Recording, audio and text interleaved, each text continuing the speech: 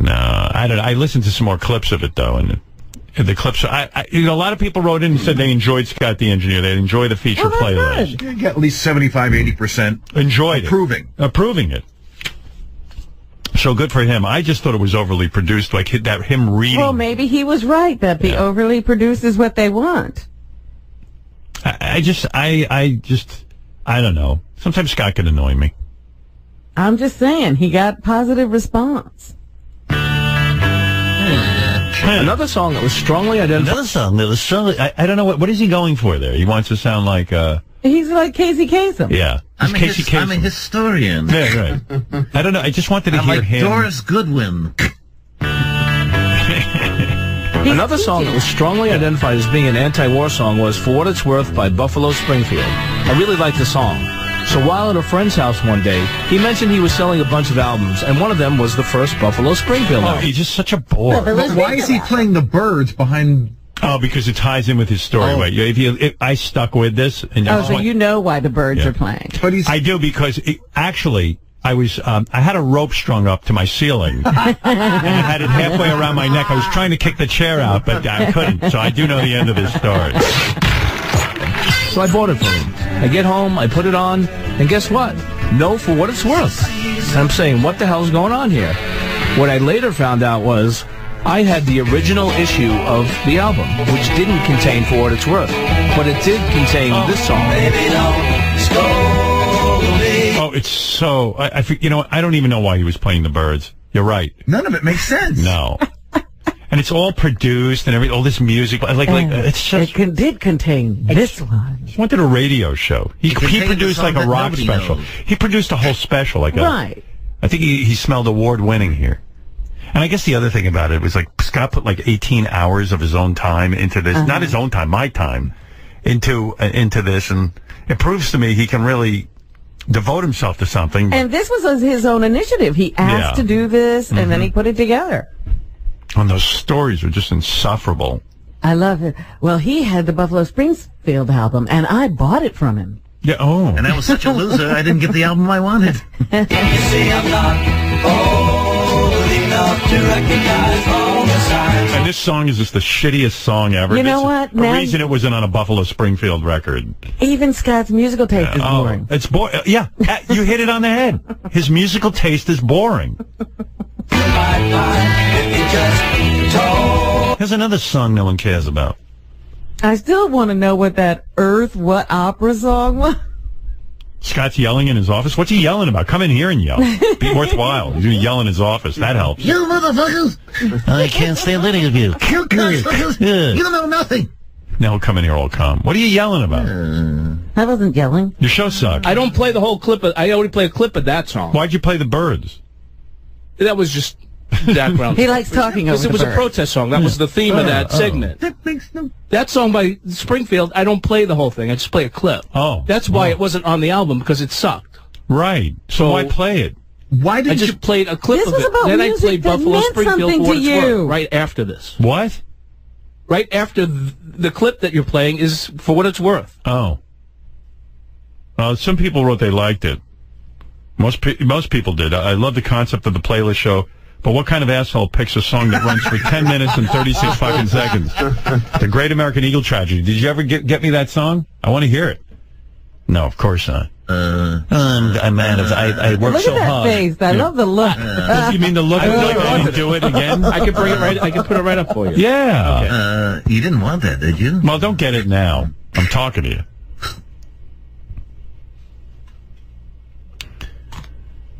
This one, Howard, the playlist idea is great. I even love Scott's list. Keep it going. As a fan of classic rock and living throughout that era, I loved it. As far as Scott's commentary, it's Scott. Always trying to be one of the cool kids, but still an outcast. Yeah, I think he was trying to be like Jim Kerr or something. And then, like Casey Kasem Jr. over there. Your stories are so boring. You went to your friend's house to buy the record? I bought the record for What It's Worth and didn't have it. Right. That's the story. It was For What It's Worthless, get it? Yeah. Welcome back to Playlist on Howard 101. I'm Scott the Engineer. This is the original version of All Along the Watchtower. Oh, yeah, I heard this. Can I just give you a production note? You took too long getting to the Hendrix thing. Watch what I mean. written and performed by Bob Dylan, and shortly thereafter covered by Jimi Hendrix, who turned this There must be some way out of here. into this. Say the joker No. to the thief. We're going to have to wait now. to give us some flavor. There's too much confusion. See how bad this was. I can't get no relief. Into this. Too long. Just a note. He's just proving how smart he is. Look, I know this. Look, this turned into... This. No, not yet. Oh, you're too fast. Sorry. You're right. This turned into...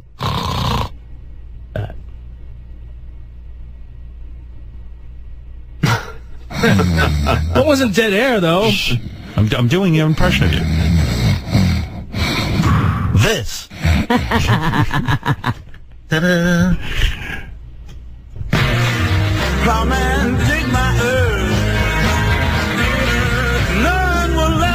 This is like a rock special. I just want you to come in and play some of your music. That's all.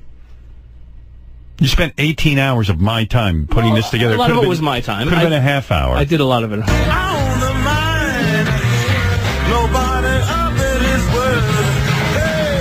I remember sitting in my The room at age question 15. Wait, is, he's did he not- ever take any of your work home? No. Yes, my work he of doesn't course. take home. But he's talking again.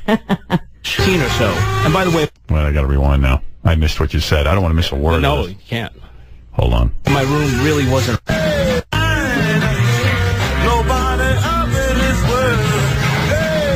I remember sitting in my room at age 15 or so. And by the way, my room really wasn't a room. It was more like a closet. It only measured 6 feet by 6 feet. So I would put my headphones on, turn down the lights, and turn up the volume as loud as I can get it. Then I would blow my brains out with this song. What a rebel. Unbelievable, right? Then I would close my eyes and imagine my room was bigger. 6 by 6 was your room? Wow. I was like a prisoner in Attica.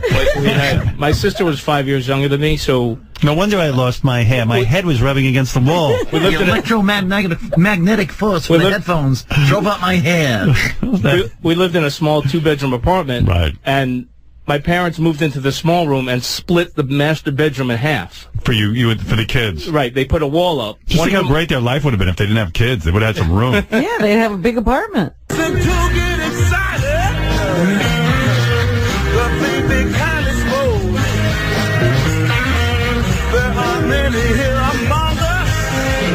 I can't take it. Hey, who knew Uncle Fester liked Hendrix in it? He's the coolest. He's the coolest, right, Bigfoot? Oh, yeah, look Yeah. at that guy. Fucking cool. Cool is it? Uh-oh. Another amazing concert I went to at the Fillmore East was in great. April of 1971. And it was a really odd mix of music. Opening the show was Wishbone Ash, Right, who right. had just released their first album. See, if you talk normal, it would be good. This is all written out. I know, because I had to write it out for myself. No, you It's just- didn't. No, you didn't. We wanted to hear you. No, you don't. Even if you were like, I would hey, have been stumbling around. I once went to That'd like be this great. concert, Wishbone Ash, and it was, kind of shitty. Maybe if you were just talking, you would have left out all the boring facts. Yeah. I haven't found one interesting thing yet. Scott went to a Wishbone Ash concert. He was the only one ever who went to a Wishbone Ash concert. A few months earlier. This is Wishbone Ash. Yeah, Another great song. no. I think you were trying to prove how many songs you knew and stuff. No. I was just trying to... Because that's not a favorite of yours, is it? No, I don't like Wishbone Ash, but I was So why trying- would you Oh put my it? God. It's supposed to I be was your just- favorite song. But I was telling the story of the concert Yeah, but it's a horrible story. and how eclectic What? it was. What? How, We don't how care about odd, the story. How an odd mix of the Wishbone Ash opened and Elton John was the headliner. Yeah. Let me play you the song that bored the shit Oh my out of God, me. he's taking us. We're I'm having to playing, live his I'm playing life. clips of this. I see. The clip's a little long Having to then. live his life. Yeah, living Scott's life. It's bad enough Scott had to live his life. Now we're living it. Who could have possibly been really listening to this?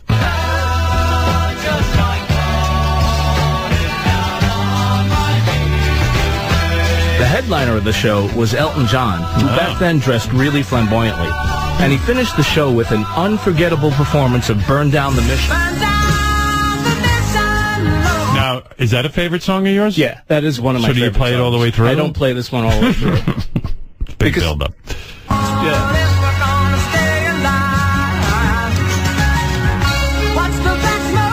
I had to get that in there because so want to get out that of was your from life. one of the best albums ever made. That was from Tumbleweed Connection. Right. Yeah. Yeah. Don't fuck with me. He had to get that in there. Just a clip. Well, these shows are usually produced by Steve Brandano and John Kerber, but Scott insisted on doing his own thing. You know. Yes, Kat, you're on the air. Hi, Howard. I just wanted to say that I found all of it to be hilarious. It was But that more wasn't like the idea. I know, but it was more like a historical documentary than an actual playlist. Yeah, he was going for like, they used to run these rock specials on terrestrial radio, the history of rock and roll, with like different artists commenting on the songs. So Scott was trying to create one of those, except it was Scott. Yeah. Usually it's like Mick Jagger, Paul McCartney, Bowie. But that's what made it so funny. I mean, I was in tears literally listening. Yeah. It was just overly serious and... Oh, my God. It was hilarious. See, But my concept for the whole show was that, like, hey, what if one of the guys came in and treated you to an hour with him, just playing some of his favorite songs and telling you why he liked them? Oh, I absolutely... Fred was... Scott turned it Fred was into the amazing. history of rock and roll. Right, and your own personal history. I mean, But when I only lived in a 6x6 room. I only had room enough for 3 albums. That's right. Like, no one cares about Scott, and now he has a special to really drive that home. We were raised in Queens in a 6x6 room. We were like By the Veal. way, my room was really a closet. By the way, my parents actually gave up their master bedroom and split it in half so that the children could have their... luxuriate. Yes. So I put on my headphones And I turned it- blasted my brain out. Blasted my brains out. Because, you know, I was a pretty wild guy, despite what you know of me now. I smoked pot mixed with mothballs. That's what that odor is. Because I lived in a closet. Now I want to tell you another fascinating story about another closet I lived in. Here's another song I don't like before I play you a song I do like. Did I ever tell you about the Wishbone Ash Elton John concert I attended? There was a very turbulent time in our history. Wishbone Ash and Elton John were a good reprieve from the turmoil of our day. But it was just so obvious that he was just wanting to show off. I can't believe Yeah. he just said that he put a song on that he didn't even like. I mean, it's ridiculous, but it was fantastic for what The it was. 60s were a turbulent time, according to a documentary I saw. Of course, I never left my 6x6 room. When he started playing the Malcolm X thing, I mean, Yeah, it's like Scott was in the middle of it all. The protests, he was down south. Wasn't Malcolm X? Pay attention. It was It was Martin Luther King. Yeah, whatever. Pay attention. But it's just like... I have a dull dream. That's right. Yeah, I have a nightmare. I have a nightmare. I have to tell you that it was like Scott went down south and marched with Reverend Martin Right, he Luther was King. black, he was, Yeah, he yeah. was a Abernathy. vet, he was everything. Listen, a lot of people... He was everywhere. He was like such a part like of the Zelig. 60s. Yeah, Zelig. He was such a part of the 60s scene. I remember when Stalin rolled into... The good times really started to roll when we were part of the Haight-Ashbury scene. That's my next playlist. Peace and love. Peace and love. Do you guys have that clip? That's when I absolutely Which one? lost it. The one from the Martin You Luther have King. it. I mean, I played that yesterday. yeah, that's I don't know if I could handle it again. I had a dream. What? No, it's okay. I think we visited that already. By the way, it looks like Scott's gotten fat again too. I Like gained he had so got, much. yeah, definitely 25. 20. Now my heard- waist see, is what 6 happened by was- 6. What? I hurt my knee and I couldn't work out. So I can't work out. I'm back to... So why? Let's do you do have to- another playlist. So why about why that. not cut down on your calories? I tried to watch it, but, you Yeah, know, sometimes... hard. What do you like to eat? That's so. Now that we're learning about you, I don't... let me tell you what I like to eat. What were you listening to while you ate? This is my Bagel bits. food I like list. Italian food, you know. Why don't we do a show where we come in and talk about Italian food? And desserts. After Bagel dinner. bits. I don't eat bagel bits. Bagel bits. I like bagels. Okay. I like a bagel with some schmear. I really don't eat that much, but I still eat, you know, egg Oh, whites. you eat plenty. I eat egg whites for breakfast. That's And it? On a wrap, that's it. On a wrap. So you have bread. A whole wheat wrap.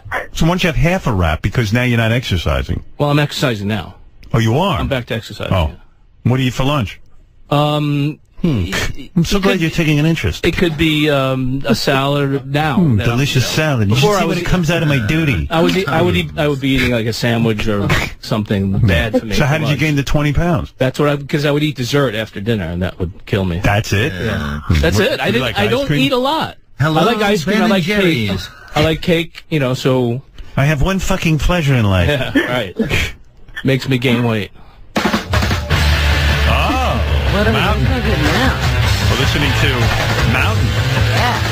Another live show I got to see was not at a well-known venue, but in my high school. Another show I saw was not at a well-known venue. We don't need that information. Oh, yes, you do. No, of course Don't you want to do. get to know Scott? It's a story Why behind would the song. you just said another concert was wherever it was? Auditorium. Well, because it's fascinating. Because this guy's had no life. Right. That's your view. I lived in a We don't know where shitty it room. wasn't. We want to I know where it encompassed my whole life in 1 hour. So that's at Bayside High School in Queens, New York. Oh, wow. It was late. It all began there. You know, these that's stories right. are interesting when the guy ends up a huge success. The problem is he was at Bayside, Queens, and he grew up, and he stayed in Bayside. I'm still there. 1967, and the name of the group was The Vagrants. Most of you probably... No, they're the Mountain.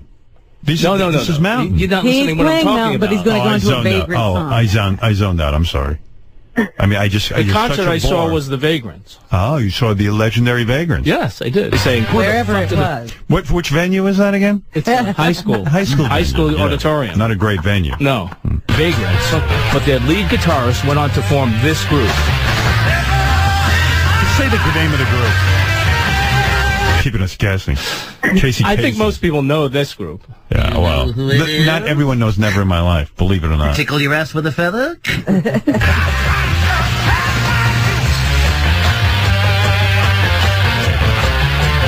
I'm with you. It's a great band, but Awesome. Oh, but all the back information. Can I ask Scott a question really quickly? oh no. Please. It's, All right, go it's very ahead. Simple. Scott, did you make the playlist because you love music or because you wanted to show off your production value, which could come back? A little of both. I don't need to show off my production value. I've been doing it for a long time, It so speaks for itself. everybody knows what I can do. Cat. But I enjoy doing it. That's why I did it. He was all hopped up because now it was his turn to be a DJ. You know, Scott And he was an going to show engineer. everybody how it should be done. Scott was an engineer for years at PLJ and for Carol Miller and other DJs. And now he's going to show them what he's learned. And he's going to teach us all how it goes. I'm not trying to teach anybody anything. You should have just talked. That's my point. Okay. And you would have saved a lot of hours of this mess. I thought it was hilarious. Hey, Howard, I just one thing throw out and I'll let you go. I want to recommend a musical documentary for you to check out starring Jimmy Page, The Edge, and Jack White. It Might Get Loud is what it's called. Yeah, I tried to watch it. It bored me. Yeah, I couldn't get Did it through really? Yeah, it's not for me. I thought it was Jimmy Page. You might If it like was just All Jimmy right. Page, I'd be fine. But who were the other guys in it again? Jack The White. Edge, who I don't like that much, And the but Edge. Jack White. I don't and care about the Edge, and I don't care about Jack White. No offense. I just don't care. Jimmy Page, I care about. Yeah, Trevor. Hey, Howard. I am originally from Canada, and there's a guy in Toronto named Alan Cross, and he's like the Ken Burns of rock documentaries and rock history. And I think Scott heard one of his programs. Yeah, we've all heard them. These specials they put on terrestrial radio on the weekend. I used to history of rock. engineer There continuous you go. history Yeah. rock and roll. So Scott's showing And you. so he was doing it for us. Yes. Yeah. Fucking nightmare. But I like it too. It's fun. I mean, it's Gave us something to talk about. Yeah, If you'd yeah. done it right. fun to goof on. Yeah, of course. Right. If you'd done it right, we would have been bored. I got plenty more material for you. Don't worry. Do another one, but just get on there and just like do it live. No retakes. An hour. Okay. Hey, here's a cool. Bring in 10 records and talk like what Meg Griffin does. Okay. Okay. You got it. All right. Thank you. Fascinating. What was the venue? Oh, Bayside High School. Right. Thank you. Home of the Bayside High School Commodores. You know, By the way, at that high school, we swam nude. that's it. That's the high school. young Scott the engineer. Beat Cardoza. Cardoza. Yeah, okay, thank you. All right. Oh, man. He couldn't have gotten laid in high school, could he have? No, that's why he was sitting in that 6x6 room. Robin, it's time for news.